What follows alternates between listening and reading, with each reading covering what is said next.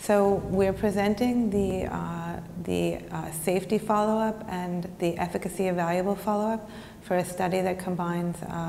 obinituzumab, Polatuzumab, and Lenalidomide in relapsed and refractory follicular lymphoma. So this is really the first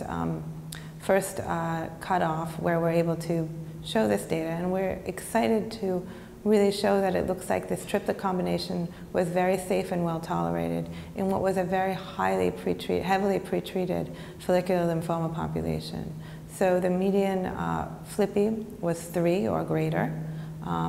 The 50% of our patients were refractory to their prior line of therapy, and most of these patients were very high-grade patients. So this compares very well to these patients were very heavily pretreated, and we were very encouraged to see that although all patients had adverse events, the primary adverse event that we saw was neutropenia, which was well controlled with growth factor support and dose reduction of lenalidomide, and that although there was a high number of neutropenia, there was a very small number of neutropenic fever, with only 2 patients with grade 3 neutropenic fever. So this combination looked well tolerated and was very active, with a CR rate that ranged from 67% to 78%, depending on whether the Lugano or modified Lugano 2014 criteria is used, but a very high CR rate that compares extremely well to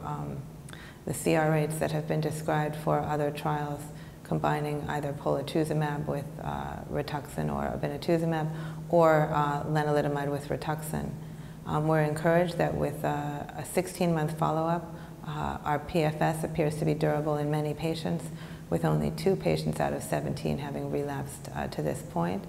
So this is early. These are very exciting data, but we're going to need the full efficacy evaluable population, which we'll present at a larger meeting, and a longer PFS follow-up to see if this early promise is sustained in what may be potentially a new regimen for heavily pretreated and relapsed follicular lymphoma patients.